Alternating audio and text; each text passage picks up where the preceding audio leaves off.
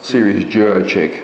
This is a wafer check valve. It's designed to be clamped between two flange faces. Flange face rubber will go across here. This is the Duo check flaps inside. The unit is cast iron with a 316 stainless steel Duos, the checks, and all the springs and these other components are all 316 stainless. The idea is that the water or fluid in one direction will push open these flaps and go through. The other direction it springs closed.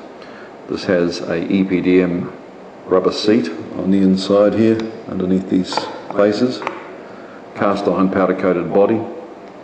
It is a 16 bar rated valve and it is designed for just general purpose and other media applications, including wastewater.